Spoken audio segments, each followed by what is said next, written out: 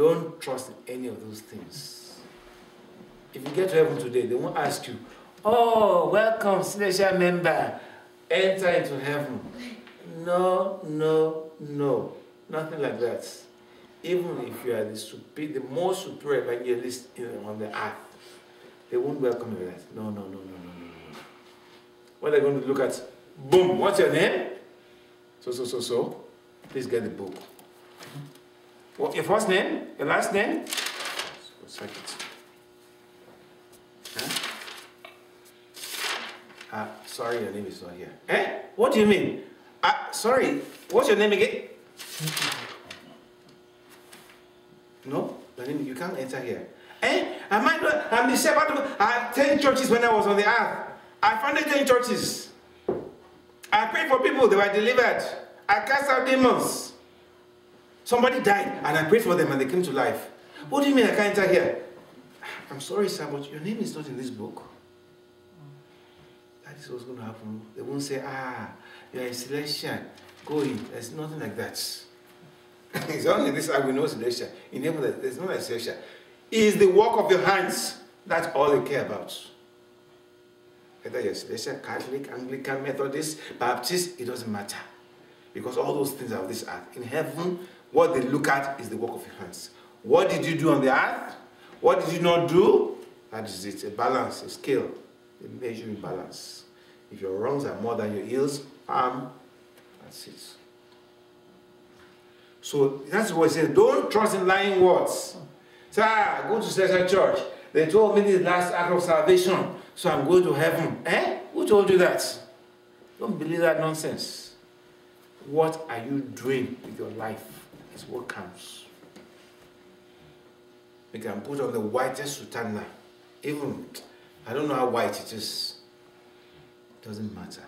When they see you in the spirit, they don't see your sutana, they see your life. What kind of life are you leading? You know, there are many people who wear sutanas, but are very wicked. There are many people in this church who wear sutanas who are witches and wizards. They wear amulets under their sutanas. They destroy people's lives. And they actually wear the sutanas over it. So don't be deceived by any sutana. Or somebody is this, or somebody is that. It doesn't mean anything. Look at Jesus. He's your only example.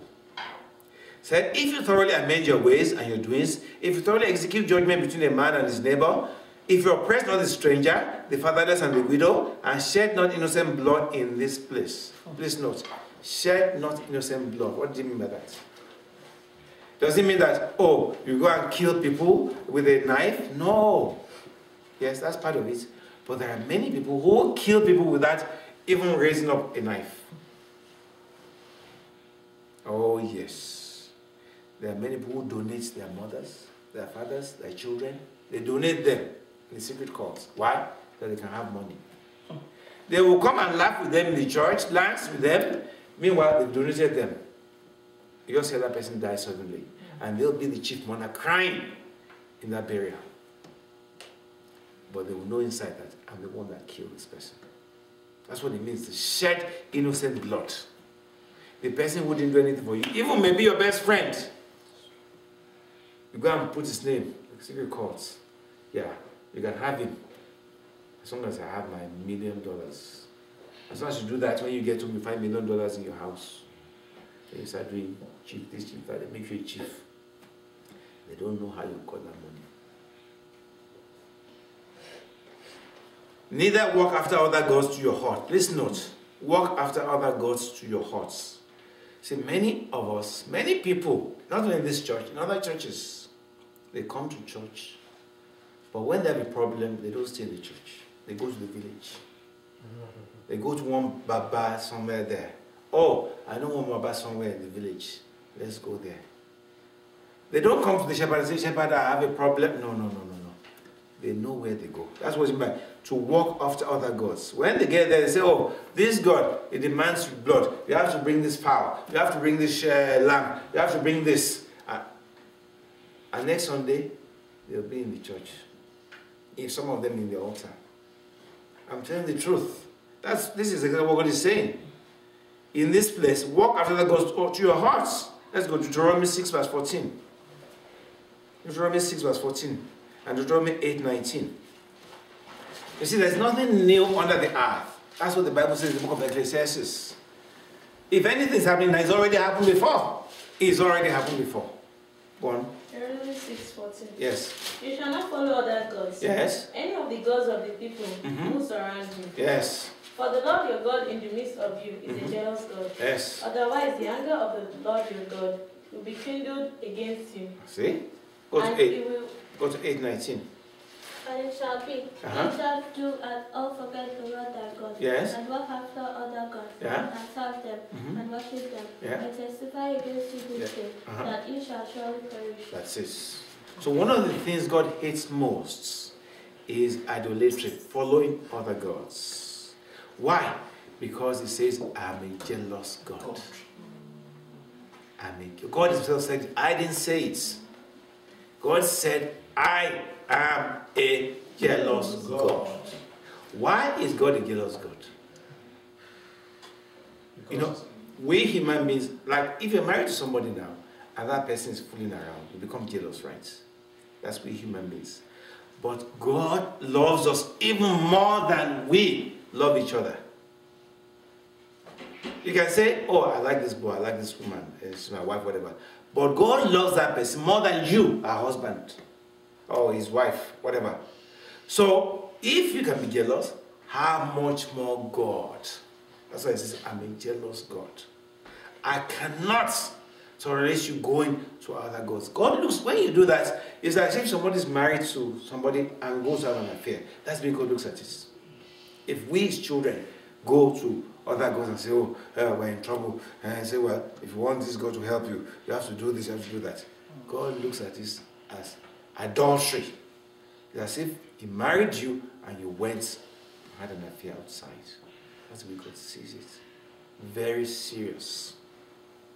I once knew a prophet who was told the message. I was there when he was giving the message that for 5 years, he suffered a lot. In fact, one time, it was in America, they shot him, he nearly died. And this person was telling her, look, the reason you've gone through so much of 5 years is because before you came to America, you went to consult from a Baba somewhere. I said, did you not trust me? Is that why you left me to go and consult?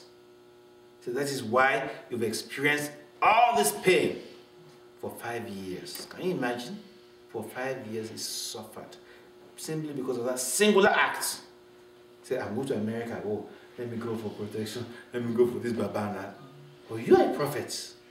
What are you going to do with a herbalist or imam or whatever? You know, I was there when he was receiving that message. So God hates it.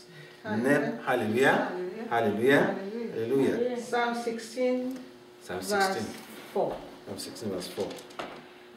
Their sorrows shall be multiplied, That hasting after another God. That is it. Their sorrows shall be multiplied, that hasten after. That means that it's to your own hearts. When you choose to go and ask help, or seek help, or get protection from another God, is you are doing yourself harm and damage. You are not doing it to God. It's you are really destroying yourself. Okay? Then he continued. He said, neither walk after God's your heart, then will I cause you to dwell in this place. Now, if you don't do all those things, then you can stay in this place, in the land that I gives your fathers forever and ever. So when God blesses you, some people make the mistake. When God has blessed them, they've followed God for many years, and then at last, God blesses them, they become wealthy, or they buy a house or whatever. And once they get there, now they are comfortable. They relax. Or they say, oh, do I really have to go to church today? After I enjoyed last night, isn't this too much? This is too much prayer. You've forgotten where you are coming from. You've forgotten where you came from when you didn't have anything. Now you have everything. You are now questioning whether you should pray to God. Do you have to fast every day? That's what your friends will be telling you. Now you're in the big club now. On Sunday morning, they want to have a meeting. They call you. They make you the chairman. Say, come and speak to us. Me? But I go to... Say, I can't say anybody else. Are you the only one in church?